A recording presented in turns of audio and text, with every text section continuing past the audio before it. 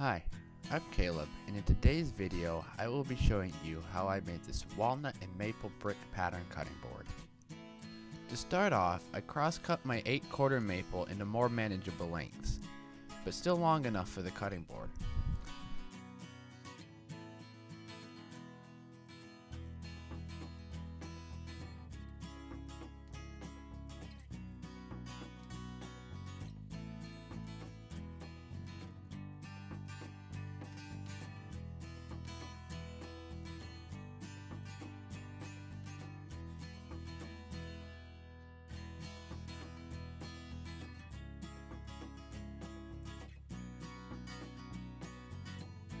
Next, I jointed one edge by using a spiral straight bit on my router.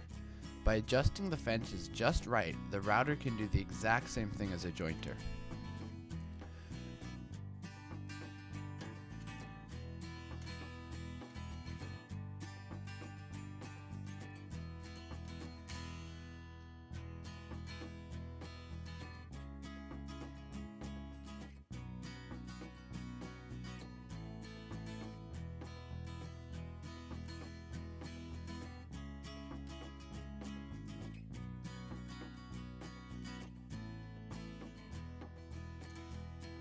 With one square edge, I planed both faces of all the boards so that I would have a clean face.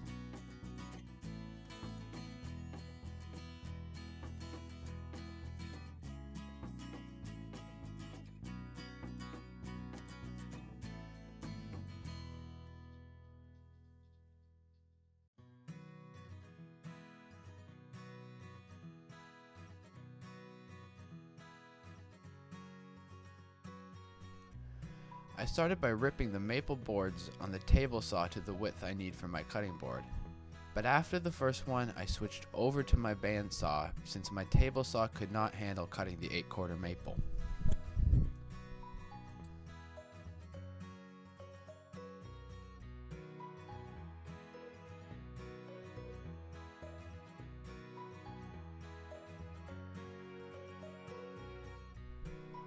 I then adjusted the fence for the one row that would be half the width of the others. Unfortunately, the camera stopped recording at this point. Next, I ran the boards through the planer to smooth out the marks left behind from the bandsaw.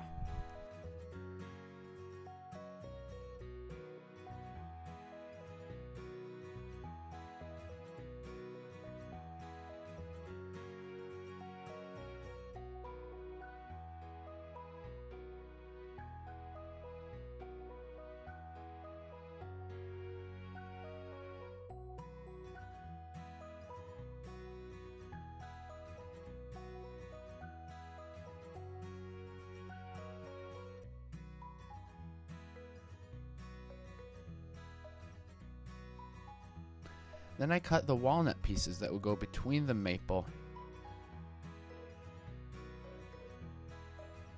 and planed the two sides.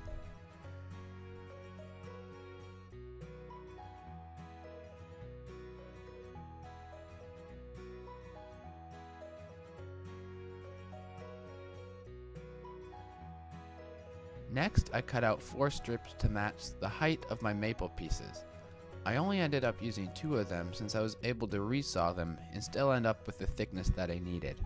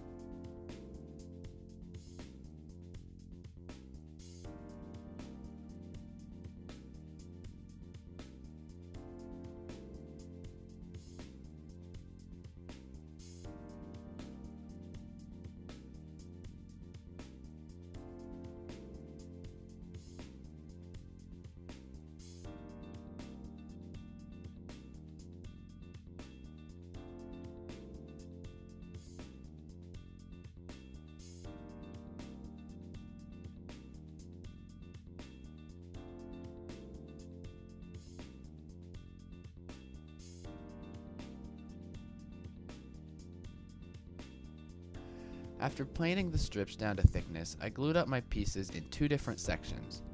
This is so that I can run each section through my planer separately and will only have to worry about one seam when I join the 2 sections together.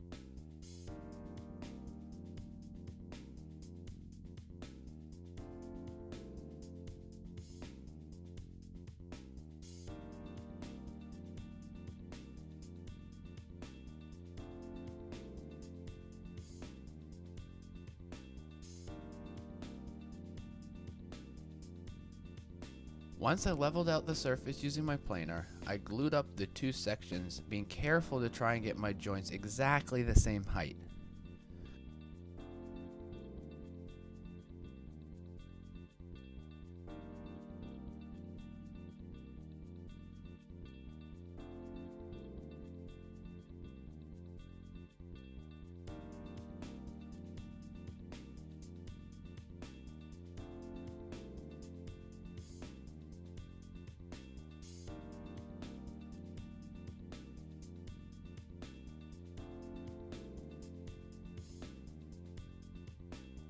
While that was drying, I began working on the walnut panels that I would glue on top of the cutting board in the next step.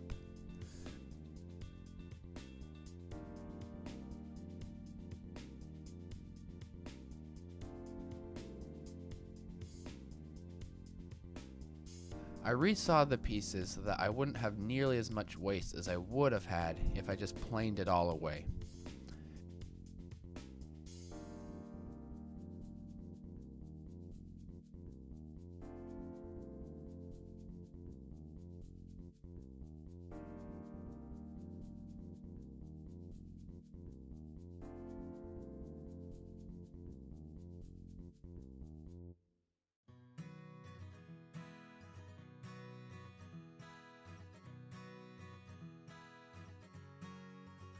And again, I ran the boards through the planer to remove the marks from the bandsaw.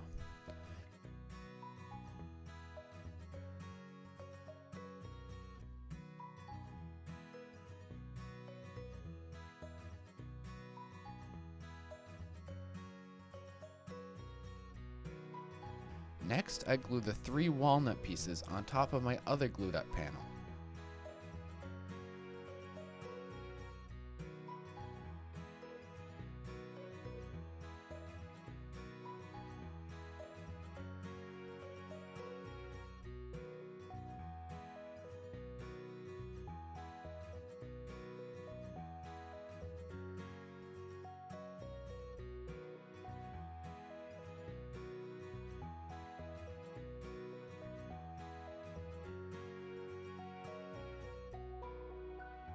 Use weights to hold down the boards in the middle.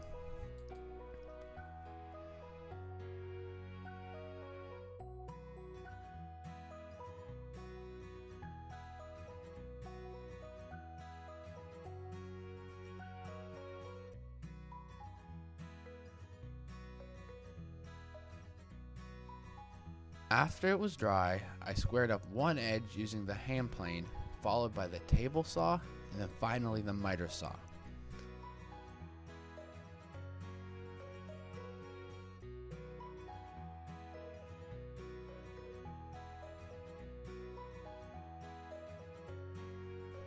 I then cut out the rows of the cutting board on my bandsaw. This is where things started to go really wrong.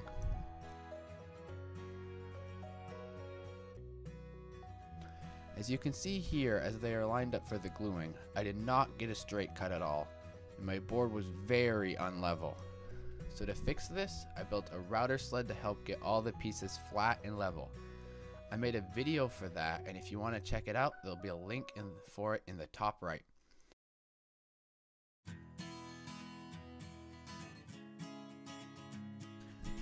I used a combination of double-sided tape and wooden shims to hold my pieces in place without rocking.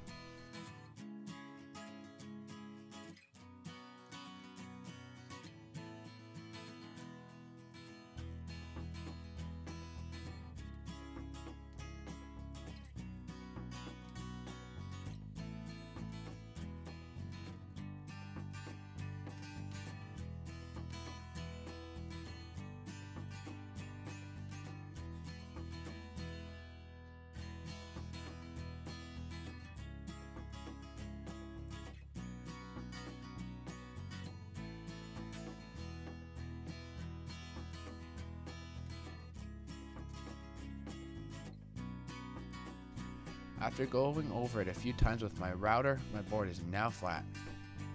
I ran it through the drum sander a few times to remove the marks left behind from the router. Although you don't need to use a drum sander for this part, it does save a lot of time.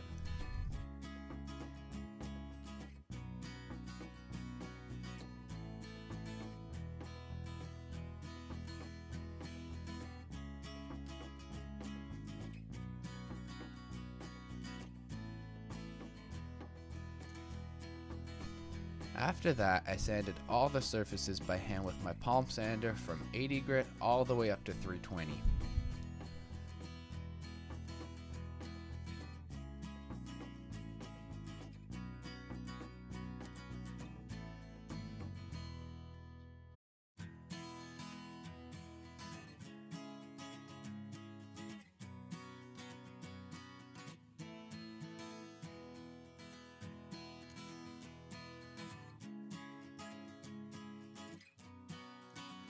I then squared up the edges on the miter saw .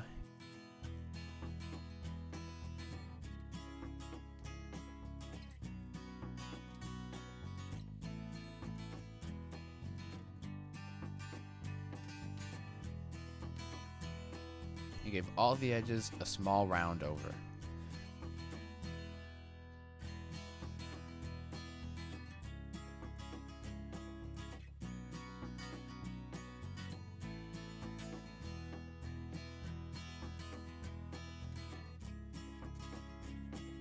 To cut the juice groove, I clamped a fence on as a guide for my router. Be very careful not to cut too deep in one pass. I did this at first and it grabbed the router, causing a big gouge in my workpiece. So, don't do it. And now for the most satisfying part of this video, mineral oil.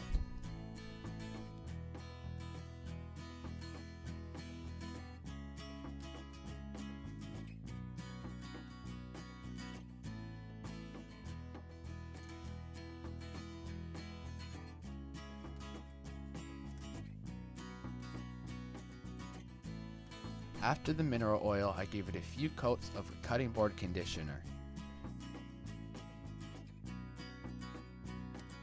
And here is my finished result.